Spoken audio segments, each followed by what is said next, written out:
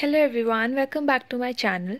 So today's topic is the principles of forensic science. There are 7 main laws or principles of forensic science.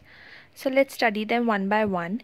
First is Locard's principle of exchange. Now this is the most famous principle. This was given by Edmond Locard, who is a French scientist, and hence the name Locard's principle of exchange or Locard's exchange principle. Now this principle states that whenever someone enters or exits an environment, something physical is added to and removed from the scene of crime. Now this means that whenever two objects are coming in contact with each other, they are going to exchange certain segments from each other. Like for example, see here in the picture. Now someone has touched the glass with his hands, due to which what happened is this transfer of fingerprint from the hand of the person onto the glass surface, and from the glass surface certain dust or tiny particles would have transferred onto the hands of the person who touched it. So what happened here is there was exchange of things from both sides, fingerprints from the hands of the person and dirt over the surface of the glass onto the surface of the person or the fingertips of the person from where the fingerprint was exchanged. So in order to sum up, we can say that every contact leaves a trace. Next, Edmond Locard's principle. This principle, as I've said, means every contact by a criminal leaves behind a trace, and Edmond Locard was also called the Sherlock Holmes of France because he belonged to France. So this principle is the most applied principle in every criminal investigation. Whenever we find any evidence on the crime scene that is somehow associated with this principle, that is the principle of exchange.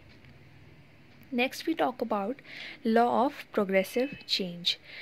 This law states that everything changes with the passage of time. So nothing is going to remain same as we go along. Everything is going to change somehow, progress somehow, change into something else. They're not going to remain same, and this has a major effect on the criminal investigation. Not just the evidence will change, not just the evidence, but also the crime scene is going to change if you have not collected the evidence from there. For example, if you have collected blood from the crime scene and you have not preserved it properly, then it is going to change progressively. According to time, that blood is going to get degraded, and this mostly happens in the biological samples. Other than blood, there's saliva, there's urine, semen. All these samples will get degraded very fast if not preserved properly. Other than this, if the crime scene has not been searched and it has been left, then also the samples present over there are going to get degraded, and this is happening due to the law of progressive change.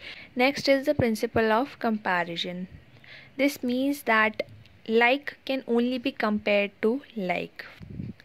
For example, if there is a questioned blood sample, then that blood sample can only be compared with another blood sample. It cannot be compared with a saliva sample or a urine sample or a semen sample. Blood can only be compared with a blood sample. Similarly, tool marks can be compared with tool marks only, not with bite marks. Similarly, bite marks can be compared with bite marks only. So only like things can be compared to like. If you need to compare two things, then compare with the like objects.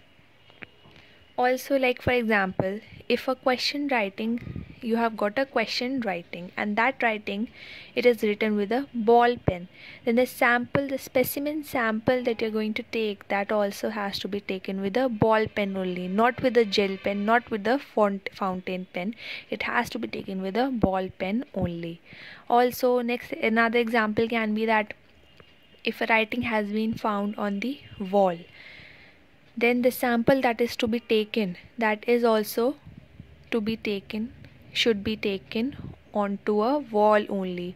It's not like you can tell the suspect to write down on a paper the same thing to write down on a paper. No, you need to tell that person to write it onto the wall only, because the orientation of your hand is also going to change your or modify your handwriting somehow. So you need to be exact with what you are comparing. If it's written on a wall, then the specimen also should be taken onto a wall only.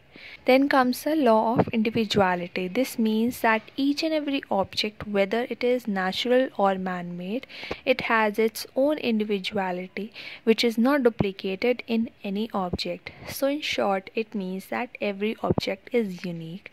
Every object has its own individual characteristics that are unique to that particular object only. So every object is unique, and that it has some differences from the other objects that fall into the same category also. Like for example, currency notes. Currency notes look alike. Like 500 rupee note is going to look exactly like all the 500 rupee note looks mostly the same, but they're not same. They have different serial number. So each and every object is going to have its own individuality. Then comes the principle of analysis. The analysis can be no better than the sample analyzed. So analysis of this sample is the most important thing. If the sampling of the specimen has not been done properly, then it is going to lead to contamination and degradation, which will make the examination completely useless, because the sample is degraded, it is contaminated with some other thing, and that is going to make the entire investigation useless. That specimen is going to be completely useless if it is not properly sampled and if it is contaminated. The principle emphasizes the necessity of correct sampling. So correct sampling is very important, and correct packaging, so that there is no contamination. So correct sampling and correct packaging is important for effective use of experts. Only then experts can give us correct results if these two things are done. Then comes law of probability.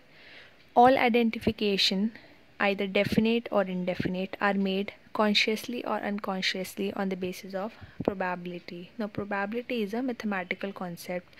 It determines the chances of occurrence of a particular event in a particular way out of a number of ways in which the event can take place or fail to take place with equal facility. So each and everything that's happening in order to solve a crime is somehow based on the law of probability, because otherwise the range would increase immensely. So you need to cut short the range, because otherwise solving the crime is going to take a lot of time and energy. So for that, probability method is used.